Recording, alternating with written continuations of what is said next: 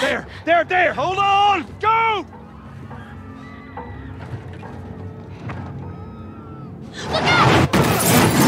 A 49-year-old man is found unconscious in his car by his daughter after being involved in a motor vehicle accident.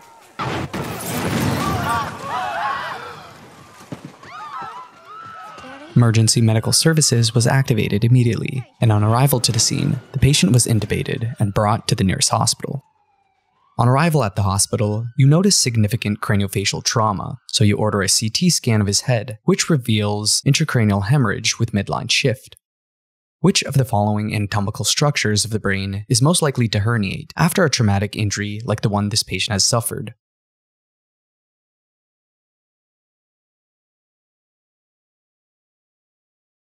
The correct answer is the temporal lobe. Traumatic brain injury often leads to increased intracranial pressure, causing structural swelling, crowding, and herniation from edematous tissue through fixed intracranial structures, such as the dura mater. The most common herniation syndrome is uncal herniation, involving the uncus of the temporal lobe. Other types of herniations include frontal lobe herniation, cerebellar tonsillar herniation, central transtentorial herniation, upward transtentorial herniation, and extracranial herniations.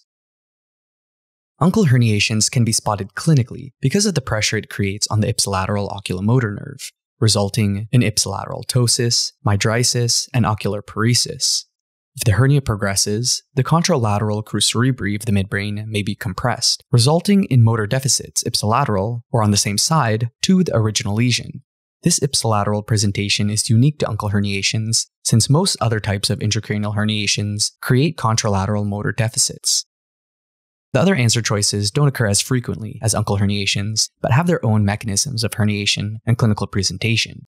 For example, cerebellar herniations can involve the cerebellar tonsils through the foramen magnum, or the cerebellum upward through the tentorium cerebelli.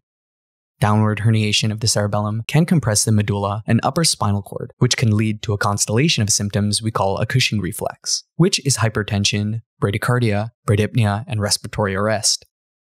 Frontal lobe herniations can cross midline underneath the falx cerebri, in which case they are termed subfalcine herniation and typically manifest clinically as patients having small reactive pupils and paralysis of the contralateral leg. Of all the anatomical structures listed in the answer choices, the occipital lobe is the only choice that rarely herniates through fixed dural structures, except in cases of transcalvarial herniations, which occur through openings of the skull, typically the result of penetrating trauma to the head. If you like this case and enjoy medical cases like this one, check out Clinic, which is our new subscription-based web application, where each week we present you with new clinical encounters and multiple choice questions based on a variety of medical pathology, from common disorders to the rarest diseases. Each week, your digital clinic is loaded with brand new cases, which are carefully crafted by our team members, exposing you to medical pathology you otherwise might not have had a chance to see or learn about at school or in your clinical practice.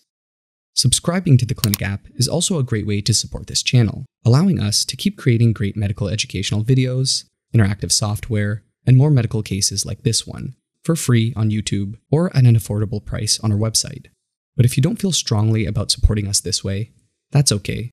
We still would like to show our appreciation to everyone who has continued to show their support for this channel over the years. And as a token of our appreciation, we've created a free collection of medical cases that you can access on our website.